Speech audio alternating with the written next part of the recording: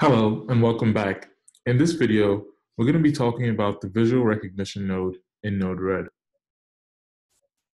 The visual recognition node uses the Watson Visual Recognition Service to identify faces, scenes, objects, and text in images you upload to the service.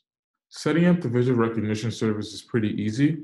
All you have to do is head over to Bluemix, and in the catalog, we're going to search for the visual recognition service. We're just going to click on it. We're going to leave it unbound. We're going to select the free version, and then we're going to click Create. Once that's done and you're on this page, head over to Service Credentials, View Credentials, and we're going to copy this API key right here into Node-RED. Also make note of the fact that it may take up to 5 minutes for this key to become active, as it says right here. So in Node-RED, we're going to paste this API key right here, and then we're just going to click Done. Now, there are two ways you can go about using this node. I'm going to go over the basic way, which only requires 3 nodes, and then I'm going to show you the more complicated way, which just provides you with a web page for you to interact with. So for the basic use of the visual recognition node, all we need is an inject node and a debug node. We're going to wire those up together. In the inject node, we're going to change the payload to a string, and then we're going to enter the URL of an image. So I have this image right here of this couple, and I'm just going to copy the URL, and I'm going to paste that in the payload.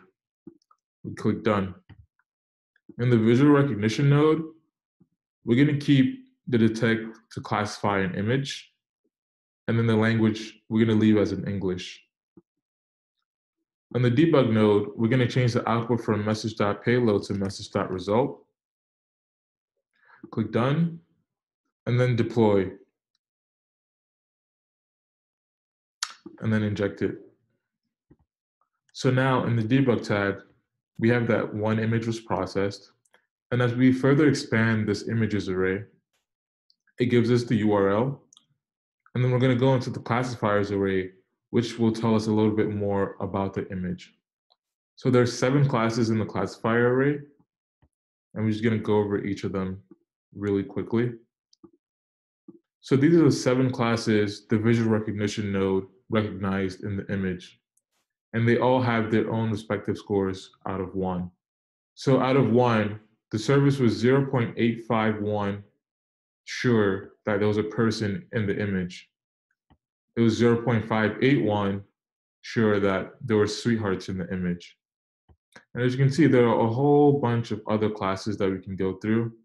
We have a people class, which has a score of 0.59. There's a couple class, there's a woman class, etc. So that's the basic way to use the visual recognition node. You just input a URL, change the output of the debug node to message.result, and then deploy. So for the more complex flow, we're going to head over to GitHub and copy the JSON code for the flow. So it's located right here. Click on the web page flow file, click on the raw version of it, and then copy all of it. In Node-RED, we're going to go over to Menu, Import, and then Clipboard, and then just paste the code right here. And we want to import it into our current flow.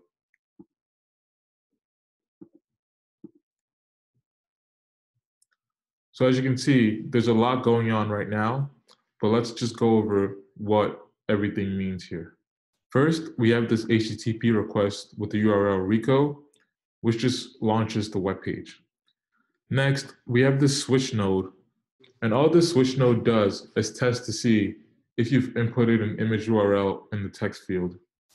And if there isn't an image URL in the text field, it's going to suggest a few selected images taken from the main Watson visual recognition demo page.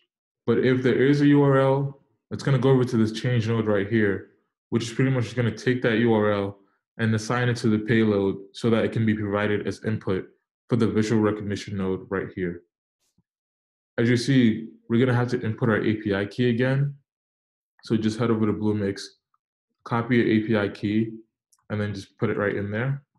and then select the language as English, and just click Done. After it's been put through the visual recognition node, it's going to go to this report template node over here.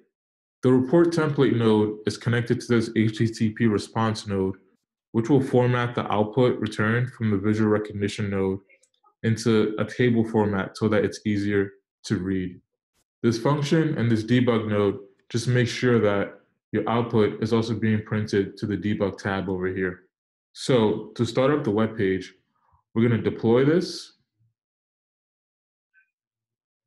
We're going to copy the URL of our Node-RED application. We're going to delete everything until the slash after the net, and then we're going to type in Rico.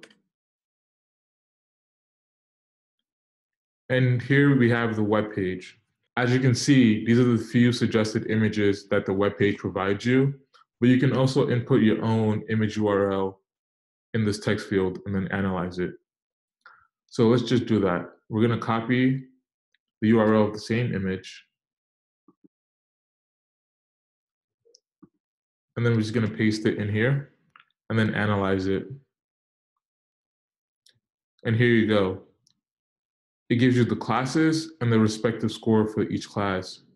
Since we use the same image, we can check to make sure that we receive the same or close to the same score we did when we used the basic way of the visual recognition node. So as you can see, person received a 0.51, just like it did over here. Sweetheart, a 0.581, and the same over here. And same goes for all the other classes. So there you go. That's the visual recognition node in Node-RED. Hopefully you learned something, and I'll talk to you in the next video. Goodbye.